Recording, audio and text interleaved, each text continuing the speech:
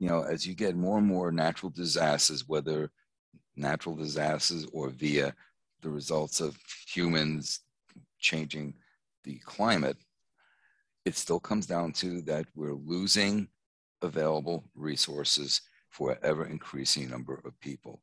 I mean, I know I sound like a skipping CD here, but No, it just comes down to carrying capacity and overpopulation.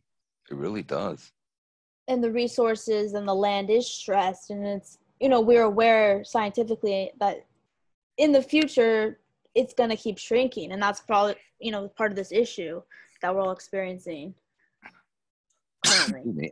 And Lovelock has stated that he thinks by 2070 the 6 billion people will be dead. I'm like starting to think he's an optimist. Oh, really? What do you go on?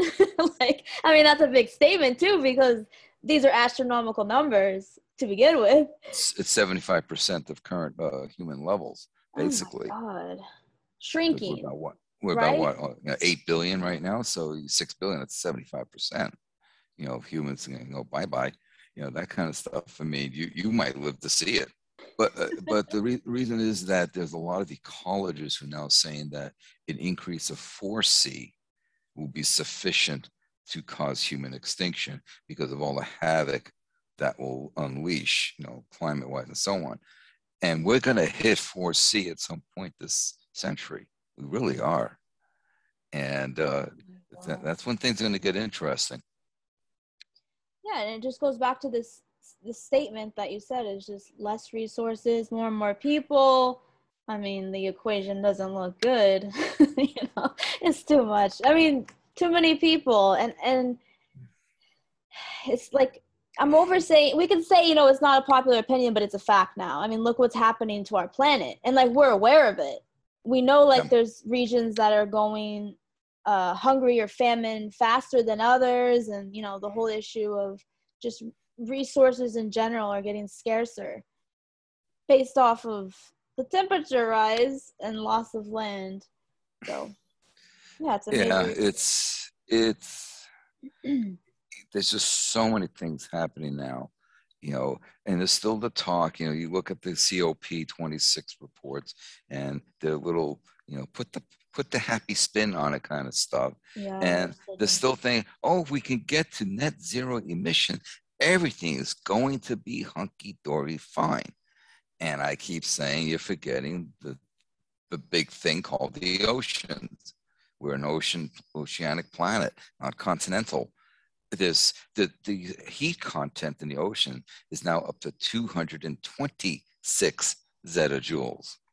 When I did my ocean heat content video, which is what, 3 months ago, I was saying 200 zettajoules. And now it's at 226. And a lot of that heat's being concentrated in the upper layers. And that heat is what's being transported into the Arctic Ocean, as an example. So you're going to melt all that sea ice, and then that's going to create a whole bunch of issues down the road. And then from there, and not just from there, but from everywhere, where the heat's close to the surface, it's going to diffuse into the atmosphere. This is basic thermodynamic principles. It has nothing to do with net zero. We've already put this in place, and now it's going to fall. You can't argue with physics and chemistry. You just can't. And now we've put this in place, and it's going to follow through. And you're going to get all this heat diffusing, and it's not going to be good. And the thing is, you don't even need to have 100% of that 226 zettajoules diffusing into the atmosphere. You can just take 1/4 of that, and it's sufficient to cause at least a 4C increase.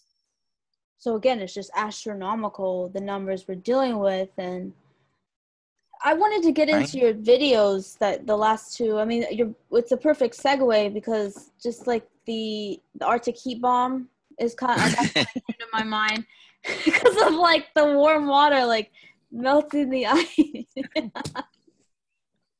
And then just more like a follow-up on the ocean heat stuff. So I mean, keep in mind, the oceans have absorbed 93% of greenhouse gas emissions for the last 50 years. So you look at what's happening on the planet, the droughts, the fires, the the constant deluge, the flooding, that's just from the other 7%. It's unbelievable. Imagine if, say, the oceans only absorb, say, 40% of the heat. Now you have the 60% staying in the atmosphere. We already be dead. Oh shit, everything you ever did. No, I mean, yeah, it's just as simple as that. It's crazy.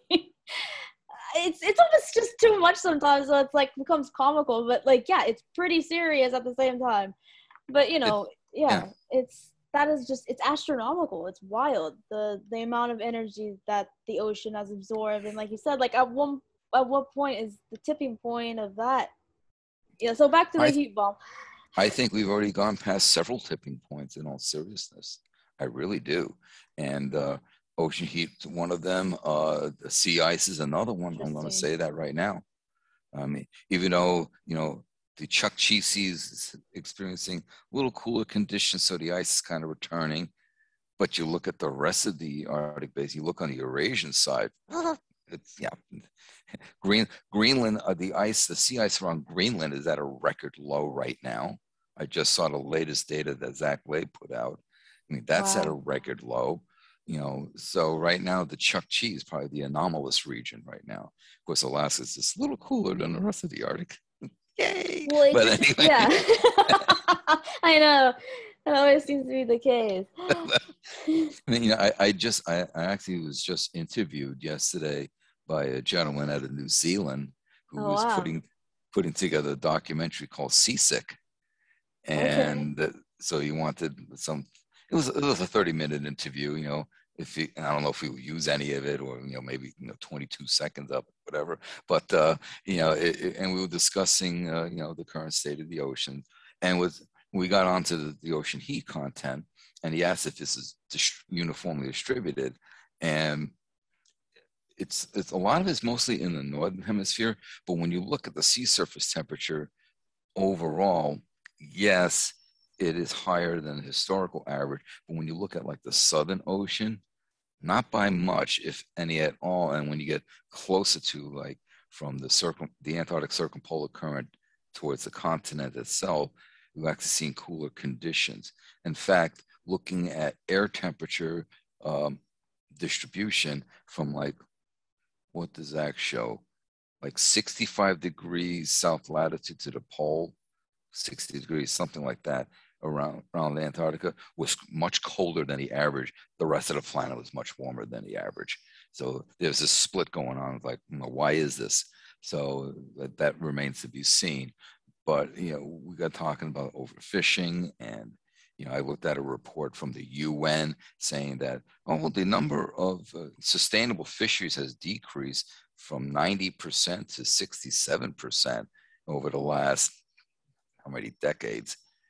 But in reality, it's like basically 90% of the world's fishery stocks have been overfished.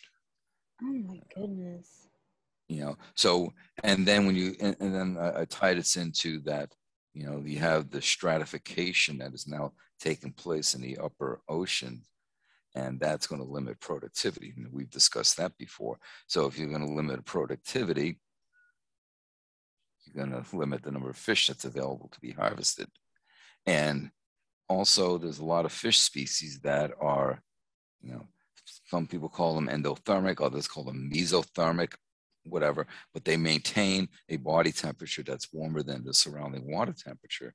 So that requires a lot of energy, which means you got to eat a lot, and you need to have a higher oxygen content in the water to diffuse across the gills. Well, if you start warming up the upper oceanic water layers, we know that gas solubility decreases with temperature increases.